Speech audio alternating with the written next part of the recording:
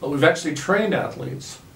You could say on the sort of academic side of training, you would not necessarily imagine, and guess what? It improves their performance on the field.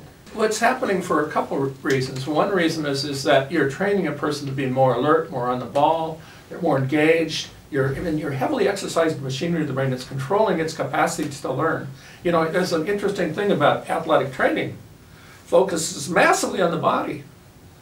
And that's sort of in the level of professional athletics, that's sort of to the peak. I mean, how could you improve, you know, a great athlete on a professional level physically? But they're all improvable cognitively. They're all improvable in here. They still have a ways to go by training in here.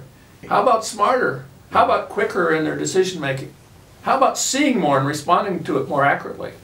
Logic, reasoning, and the brain machinery itself that's controlling learning are all improving. Now I'm going to use my brain for some other purpose, maybe some very different purpose.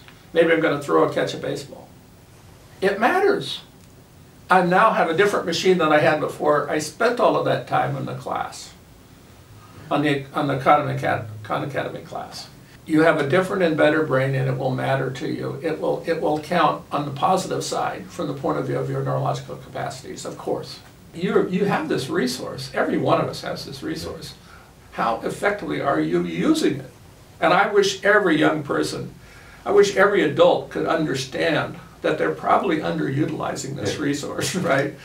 And undervaluing it. The best way to throw away this asset is just to accept the fact that you have some dark fate, right? That means you have no real potential because that's who you are. What a silly and scientifically incorrect attitude that is.